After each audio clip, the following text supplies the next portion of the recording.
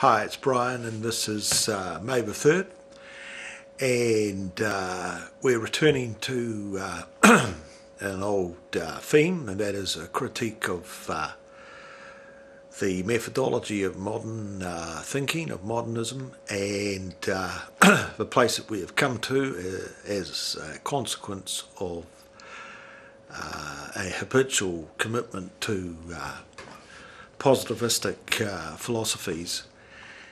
And when I was quite young, as a young student of philosophy, I realised that the citadel of logical positivism had come under attack, and that it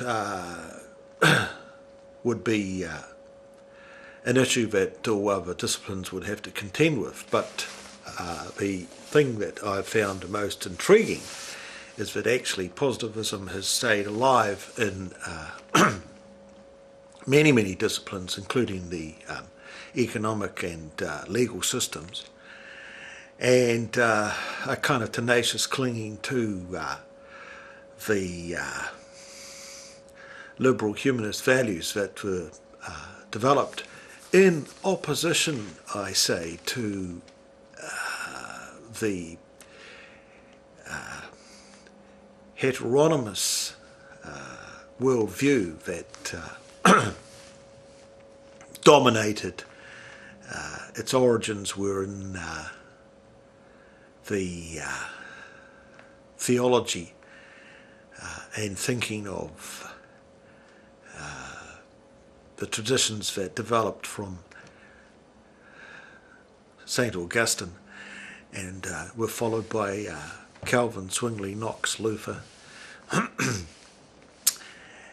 and the opposing, of course, camp was that of Thomas Aquinas, and the synthesizing of Hellenic and Hebrew thinking, opening the door, of course, to the acceptance of Greek and liberal influences in the philosophy that developed out of the 15th and 16th century. Seeds, of course, for this were sown much earlier on, but however they come to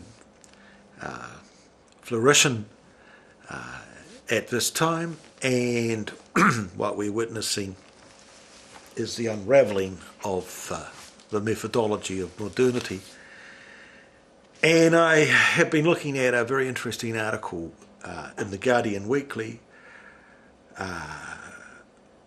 written by a thinker, the name of John Gray, and he's done an assault on the false ideal of progress. And of course, the whole idea of progress, and that we are going to better ourselves. These are achievements with the origin, the idea that one could have these achievements have their origin in positivistic philosophy, positivistic logical positivism, developing into logical empiricism, and taking on a new orthodoxy, but they were habitually clung to after people like Popper and Polanyi had demonstrated that positivism as a philosophy was unsatisfactory, to put it mildly. Okay, so on a bit of a roundup, the Guardian Weekly also has tied this in, and there's a wonderful little article, The Tyranny of Unfettered Greed. And funny enough, the buttressing of the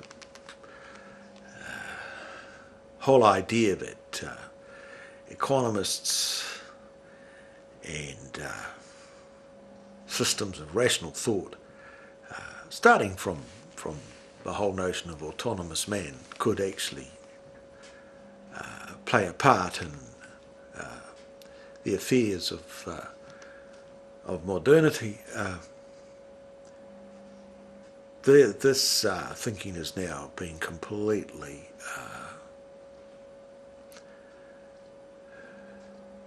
destroyed. Yeah, demonstrated, dismantled, demonstrated to be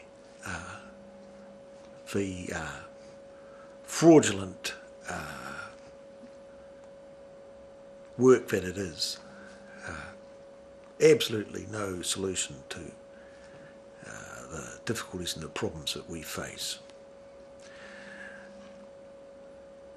We have probably got to a point, and I think actually if I think about some of the statements that I've made in the past, I think we've actually got to a point where this is all too much for us to cope with, too much for us to deal with.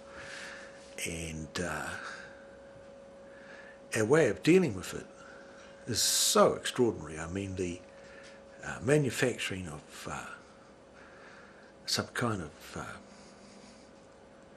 consent in the important areas of culture and of the modern world. Everything is actually coming down to the ability to tell a story and to repeat it, and to tell that story, repeat that story again and again until it takes on creedal value and acceptance. And that's actually what's happened, is we've just accepted all these myths that are not grounded in any reality, but have become so powerful and dominating.